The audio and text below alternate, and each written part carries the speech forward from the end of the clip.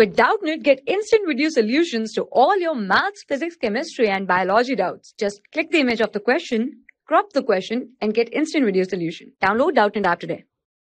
The question is, if ABC are in AP as well as in GP, then. Now if we take this, given that ABC are in AP and also ABC are in GP.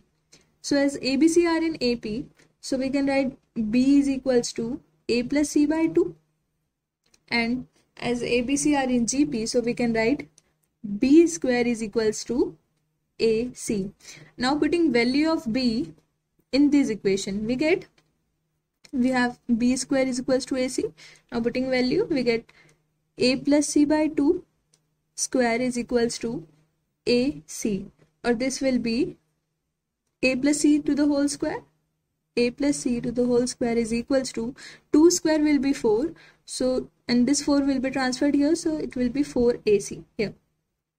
Now this will be equal to A square plus C square plus 2AC minus 4AC is equals to 0.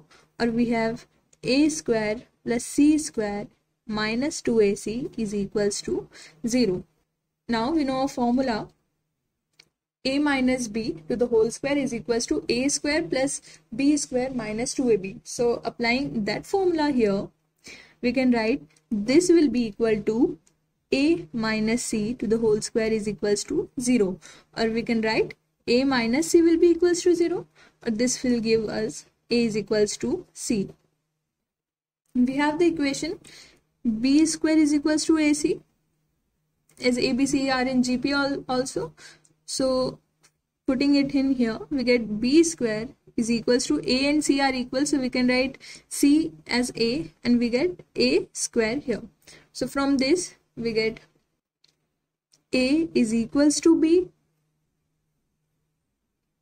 Now we get A is equals to B and also we have A is equals to C. So we can write that from here that A will be equal to B will be equal to C. So the answer of this question is, if ABC are in AP as well as in GP, then A will be equal to B and B will be equal to C. That is, three of these are equal.